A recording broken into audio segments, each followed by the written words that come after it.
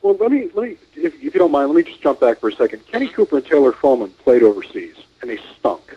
Yeah, all right? It's true. Landon Donovan is one of the few guys that also played overseas and bombed out, and then came back here, became a little more mature, and then did go over and have a successful career. But most Americans, to be frank, have gone over there and failed. I agree. So, I mean, we need to take that into consideration. And even guys that we've sent over there, Josie Altidore is frankly a failure at this point. Clint Dempsey is probably our best field player, okay? Let's keep that in mind. The idea that MLS, and this is one of the things I've really had a problem with, the league seems to want to command top dollar for guys who play very well in MLS, who are Americans, but doesn't seem to want to pay any money for guys who have proved themselves, who are not Americans, who don't have a giant commercial name.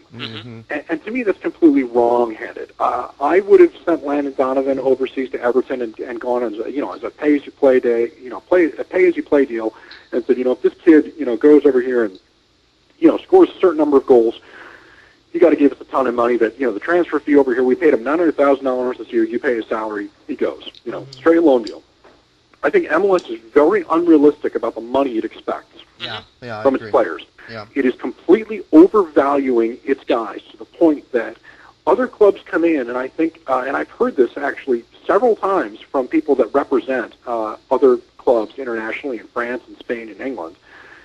They've come in with some interest, and they said, we'll give you $1 million, we'll give you $2 million, and we'll give you, a graduated thing. And MLS comes back and says, well, your interest must be that. Well, we want $10 million, which is a completely unrealistic way to do business. Yeah. And I think that hurts them. Yeah. Now, the second thing I will say is if you get that money in, all right, the best players in this league tend not to be necessarily big names. I mean, who's been the most valuable player in MLS these last two seasons? I would say David Ferrara and Guillermo Schelotto, and okay, Schelotto could go down tomorrow and coach a River Plate or Boca Juniors, and he's been an incredible, value for the Columbus Crew. And how much is he getting paid? David Ferrara, again, he's probably taken FC Dallas right through the playoffs. How much did he get? Right. We've had all this money spent on guys like Thierry Henry, who are not delivering anything at all. And the only reason they got that money is because they've got a big name.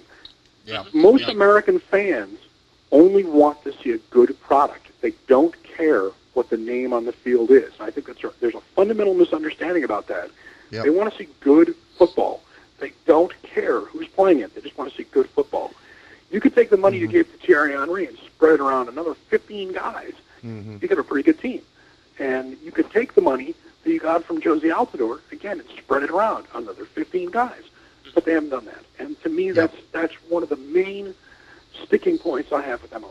Well, Go ahead. Go ahead, I'm sorry. But, I think a lot of it is we have this haves and have-not system in the MLS. You have players making a lot of money, and then you have these guys making, 40, 50, 60, 70K, and that is a problem. But then you have all these people that bring up, the NASL history fears that if, in fact, we do expand and we do increase the salaries and we do allow teams to spend more and more money, that we're going to somehow turn the MLS into the NASL and it's going to crumble and financially go into ruin. I mean, isn't that a bogus argument? It's a completely bogus argument because most of those people never knew and never experienced what the NASL was. And the NASL did not collapse because of financial mismanagement. The NASL collapsed because of overexpansion and the fact that they sold a bunch of franchises to people that could not afford to actually run teams. Right. And that's a very different structure than what's going on in MLS. We have a central structure where everybody has to pay in a certain amount of money. And you have a unified league. I mean, look, I grew up watching the NASL, and Me too, yeah. and I had family members that were involved in running the NASL.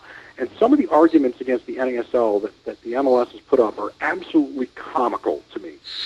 They believe that the NASL was the great Satan as far as American soccer was concerned. Yep.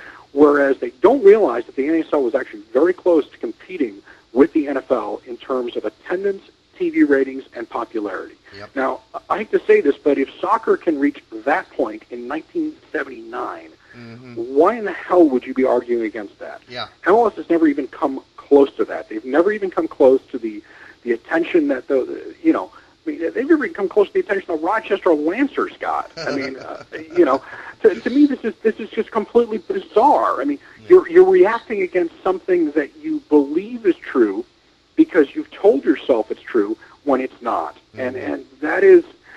It's one of the most frustrating things about American soccer. Somebody has convinced themselves that because something else failed, that anything they did must be wrong, and therefore any kind of advice or any kind of path that they blazed has to be denigrated and has to be, completely overlooked. Look, most of the people that are making arguments claiming that, the MLS can't spend any money because then they'll collapse, they have no understanding of modern sports. They have no understanding of how television ratings work. They have no understanding of how, salary demands in modern sports work. And frankly, I think they're idiots. Yeah. And I'll say that right out. Because I love it. Yeah. The truth is the NASL was actually a successful league to a certain point, and unfortunately, they got to a point where they had some owners that were not willing to make a cash call. There was a World Cup that was not awarded, and some people that had been... I think perhaps we're not necessarily sports people, and I will point directly to the New York Cosmos, that came in there that were not sports people, did not recognize the fact that a small, in this period, a small investment of $3 million might have taken them over the hump, and made a league that today would be worth billions of dollars. It was a tremendous miscalculation. But the lessons there in the NASL were not that, you shouldn't spend money, you shouldn't put a good product in the field. The lessons were that when you need to inject money into your business, you need to inject money in your business. Yeah.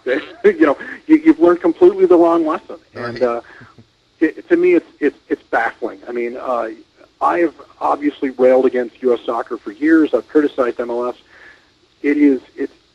I'm continually amazed by the fact that people are so stupid that they cannot understand history, and they do not look at it and say, well, you know what, we've learned the wrong lessons, and we've got to adjust our viewpoint. Yeah. Instead, they double down on the same idiotic, the same idiotic misreading of things, and it's only because of, the fact that they've got an ideology that says, well, we have to do this because we've predicated everything on this. There's no pragmatism in American soccer. There's nobody that's willing to say that, hey, we've done something and it's wrong, and we're willing to admit it's wrong, and now we got to try something else. Instead, it's we've got to keep spilling good money after bad, and even though it's demonstrable that it doesn't work, because we're reacting against something that happened 30 years ago, we must be right. Right. To me, that's about as dumb as you can get. Right. Brett, did you? But then again, I'm obviously the asshole because I keep saying that. So you know what? Well, don't worry about that. That's why we love you. It's baffling to me. It really is. It's baffling.